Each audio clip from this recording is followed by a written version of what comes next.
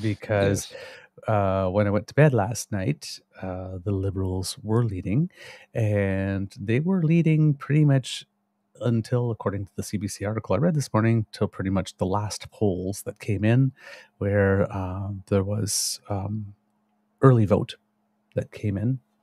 And it seems that, oddly enough, because whenever we hear about early voting, we usually hear about it in the States, and it's usually the Democrats that vote early vote, and conservatives like, just, no, no, no, we don't vote early because that's rigged.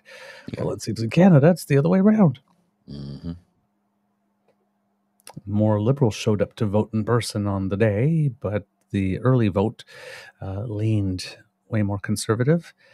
And in the sort of final vote tallies, the candidate from the Conservatives, Don Stewart, pulled ahead with fewer than 600 votes.